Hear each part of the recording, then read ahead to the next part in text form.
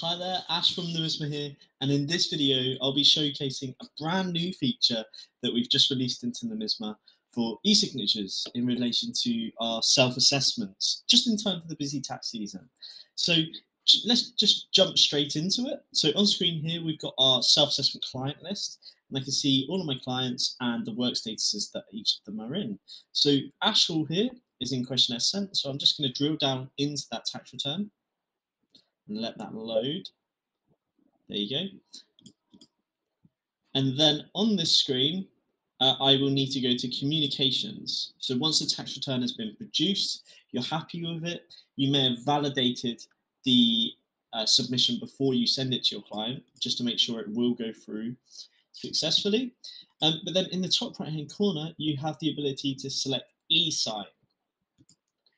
And by doing so, it will prompt you to either enter your own email or select our email signature. Now, whatever email you send here, it will need to have this e-signature link, as that will automatically be populated within the email so that your client will be able to click it and then e-sign the documents. Okay, so I'm going to send that to my email address, ashh2, and then I've got my attachments here that I can enclose within the email as well. And then I'll just select send. And I'm just going to pause this because now I'm going to open up my emails and bring that across to the screen. Okay, great. So that email has now just come through to my personal email address. I've got the 3 attachments at the top there. And then also in the body content, we've got the 2 documents that your client would need to sign.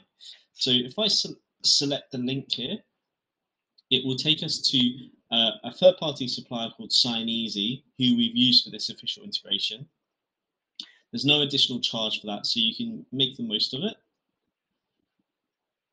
And here, it will take your client directly to the signature section. So they can either draw, type, or they can upload a signature themselves. So we'll just select one of the standard ones and then enter a date as well, which will default to today's date. And then we can finish signing that, and I agree. That will then save the document.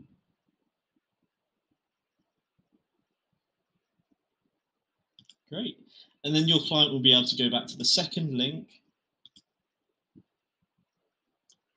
And on the second link, they would be prompted to sign that and date that as well. Okay, so signature, and again, we can type it, and then date, and finish signing.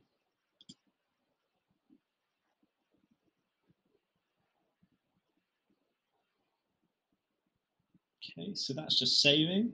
And once that's done, now that they've both been signed, I can go back to the web application, and within the documents section, it would just take a moment to come through. Let me just pause it here. Okay, great. Now the documents are appearing there. It just takes a minute or two for them to be stored within the document section. But then at any time, you can go in and you can select the summary or the full form and download that, view it on screen. But you'll also be able to see the signature and the date that your client has put on it. There you go. So signature and date.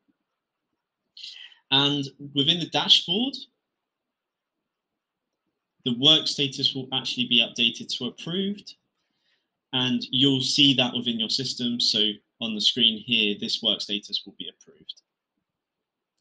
So now, once you're happy with that, you can go ahead and send it to HMRC. I hope you find this useful. If you do have any questions, any queries, or any suggestions, please feel free to get in touch with our support team on support@nomisma.co.uk or 020 3021 2326. Thank you. Bye.